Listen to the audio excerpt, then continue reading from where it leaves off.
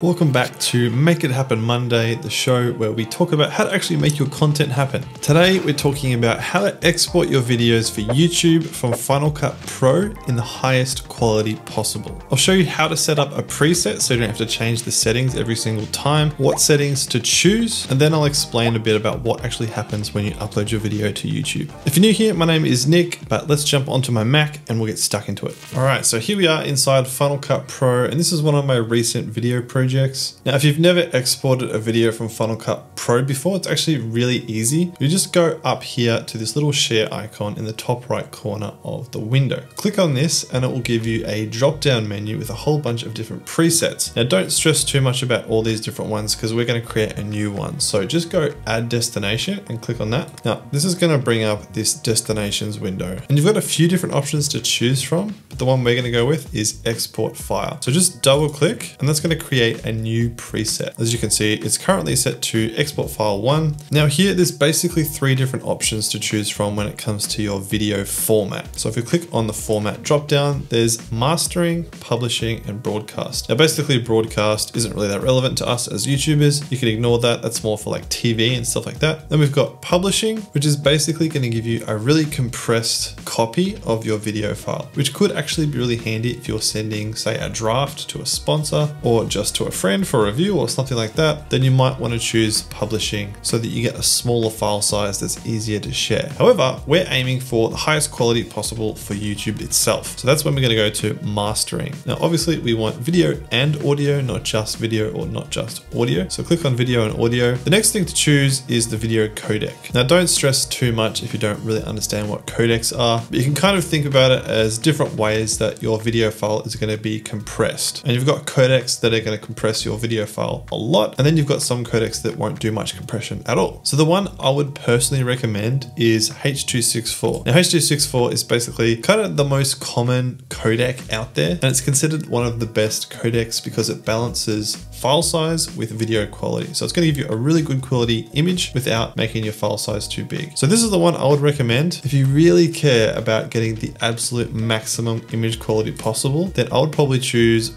Apple ProRes 422. This is going to be much less compressed, which means your file sizes are going to be a lot bigger with Apple ProRes 422. However, your image quality probably honestly won't be that noticeable from the majority of people. If you're comparing them side by side, you'll see some very small differences when it's compressed on YouTube, which is why I would say for the average user, just go H.264. It's going to mean your file sizes aren't too huge, but you're getting a really nice image. And that is literally all you have to do. Now I'd just rename this something like YouTube H.264 export, hit enter. Now we can close this destinations window. Now when we hit the share button, that preset is available for us to select. So I'm going to click on that. Now this is going to bring up our export window. If we go to settings, you can see it's got those preset settings that we've already selected. Now we just hit next and we can name it whatever we want. So I might just say YouTube export, hit save. And now just up here in the top left, there's this little circle icon. If I click on that, it's going to show me what's happening. So here it's sharing and it's transcoding my video. Now how long this takes will obviously depend on the speed of your computer, but it shouldn't take too long. And once it's finished, your file will be ready to go within the folder that you select. But before you export anything, if you're still learning the ropes of Final Cut Pro, then make sure you check out my full beginner's tutorial in Final Cut Pro right here, where you can learn everything you need to know in 17 minutes.